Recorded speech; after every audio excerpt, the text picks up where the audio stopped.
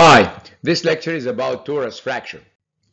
The objectives of this lecture is we'd like to elaborate on the pathology of torus fracture, and we're going to explain the X-ray picture of torus fracture in different anatomical side, and then we will discuss the clinical presentation of torus fractures in general and describe the management of children with torus fracture.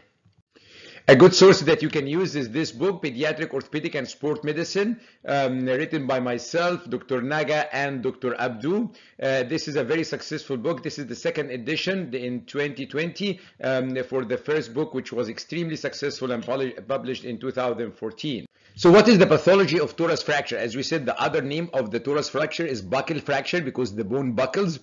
The pathology of torus fracture is failure of one bone cortex in compression while the opposite cortex is intact. So there is one cortex has no angulation or displacement, the other cortex failed in compression.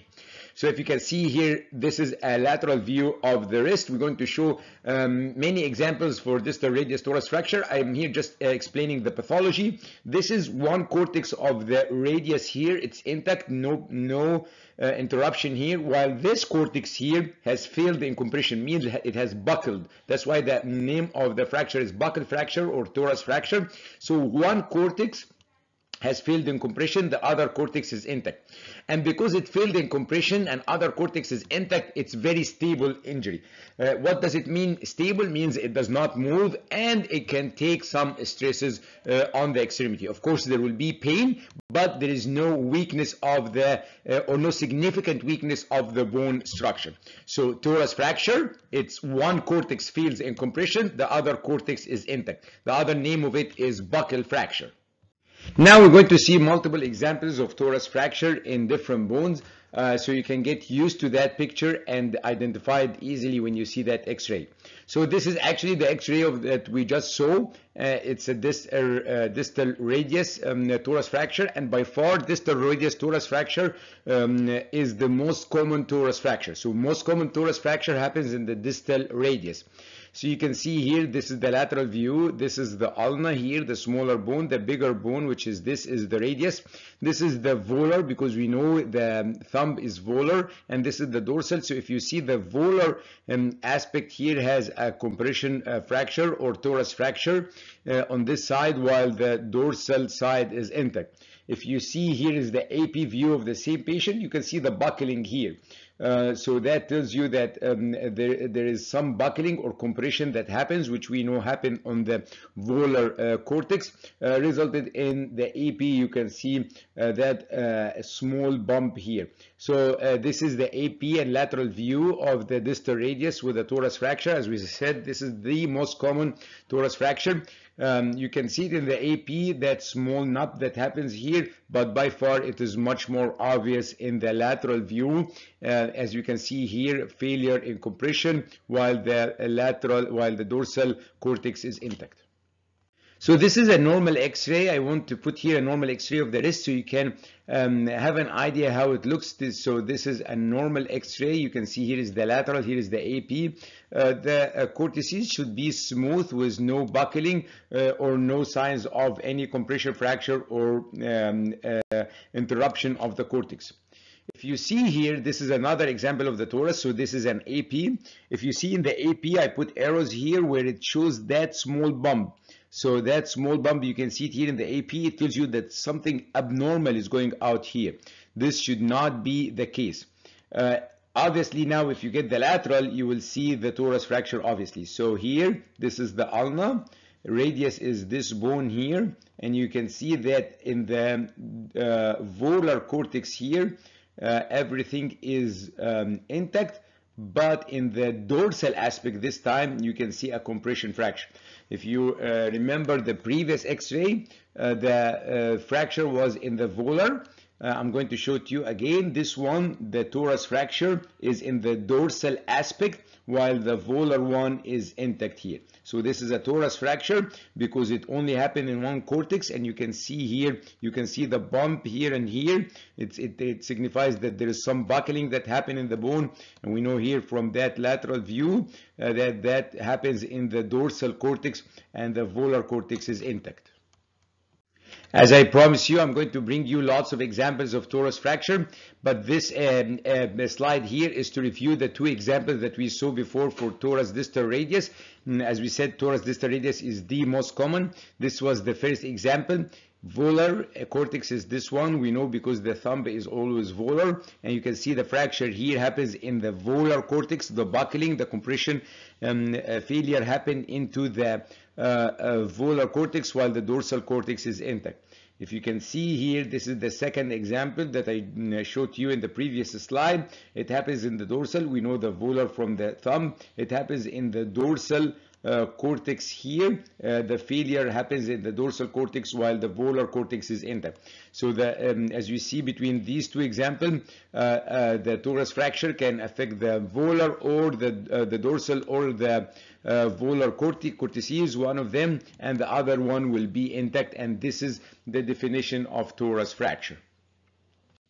Now let's see more examples. I want you to get used to it. You have to see many examples of torus fracture to feel comfortable identifying it. So you can see here, this area here, this is the buckling here of the volar surface, and the dorsal surface is intact. And you can see in the AP, this side it looks okay to me. This side you can see this is small, very small knob here, indicating that there is something going on. And of course you can see it obviously in the lateral view with compression here. So this is another example of a torus fracture distal radius.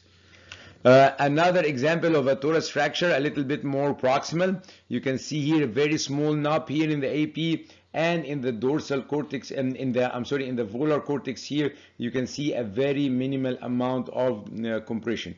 So this is a torus fracture. It's a little bit more proximal than normal. However, it can happen, of course, in any area of the bone. So you can see a very small knob here. Here looks okay. In the lateral view, you can see one cortex failed in compression. The other one looks intact. Another example of a torus fracture. This one is also of the volar cortex. A very, very minimal amount of compression, so it's not a smooth line. There is this amount here. This is a buckling or torus, and you can see here in the AP, again, it's a little bit more proximal than usual, but you can see the knob here, and this is where you can see it obviously in the lateral view. Dorsal is intact, volar small compression area.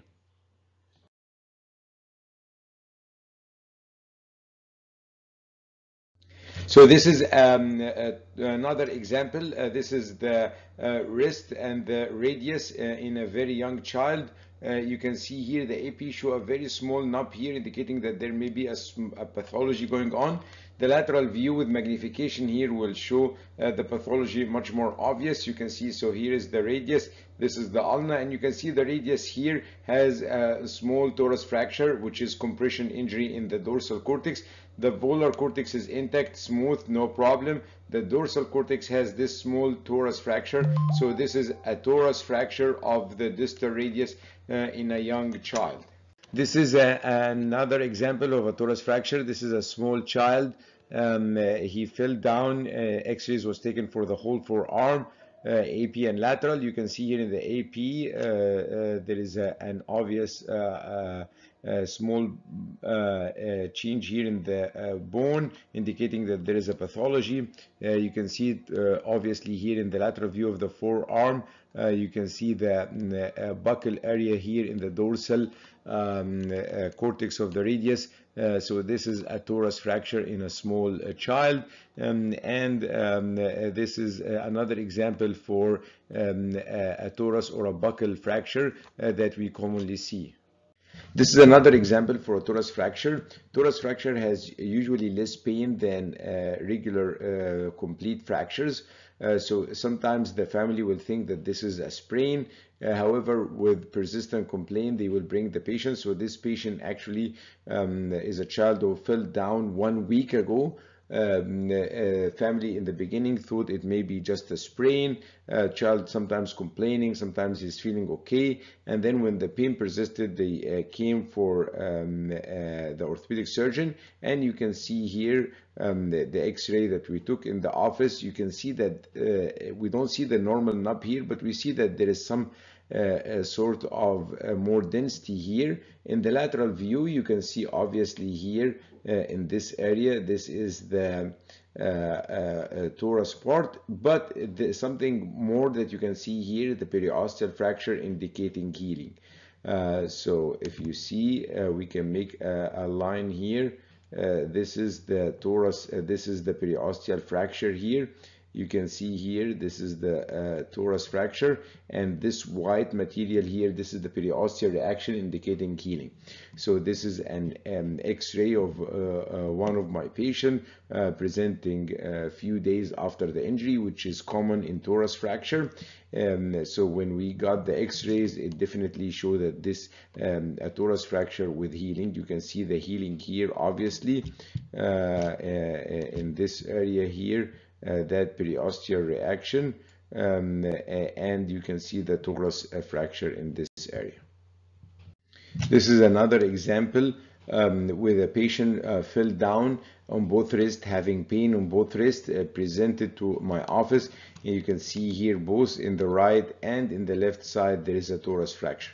So you can see here Torus fracture. So the volar aspect of the radius is intact. The dorsal aspect has a buckling here, so this is a buccal fracture or a Torus fracture. Same thing here. This cortex is intact and this cortex has a compression failure, so it's a Torus fracture or buccal fracture. So this is another example. Patient fall in both sides, and in both sides patient developed Torus fracture.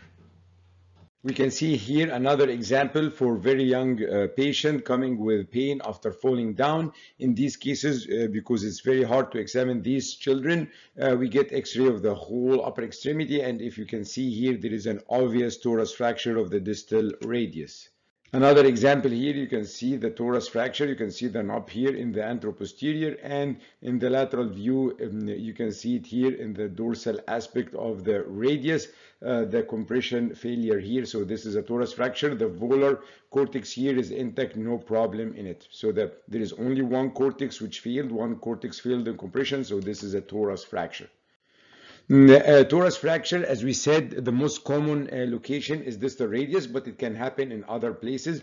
You can see here a Torus fracture, in the proximal tibia. You can see here the compression that happens here. You can see it in the lateral view, and in the anteroposterior view, here is the anteroposterior view of the lower leg. And when we magnified here that part of the proximal tibia, you can see the small knob here. So this is a Torus fracture of the proximal tibia.